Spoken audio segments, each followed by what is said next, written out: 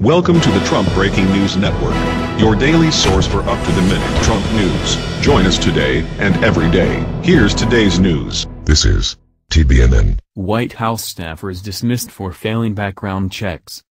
On Thursday morning, as President Donald Trump planned an impromptu press conference for later that day, a number of White House staffers were being dismissed for failing background checks.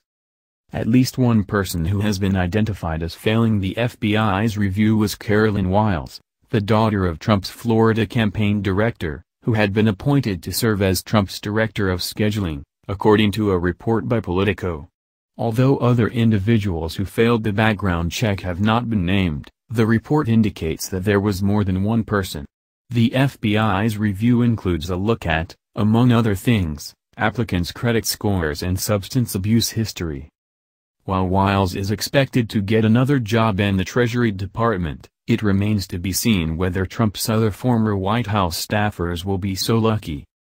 In related news, some White House staffers were walked out of the building by security when they failed to pass a national security clearance review called the SF-86. Trump's problems with vetting his own administration have spanned beyond his White House staff.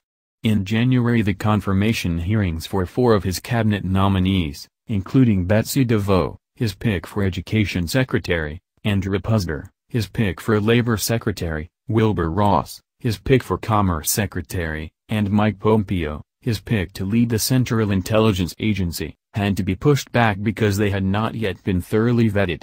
Puzder later had to withdraw his nomination amidst revelations that he hired an undocumented immigrant and accusations that he had assaulted his ex-wife. That's the news. Join us here every day. Be sure to subscribe and click the bell.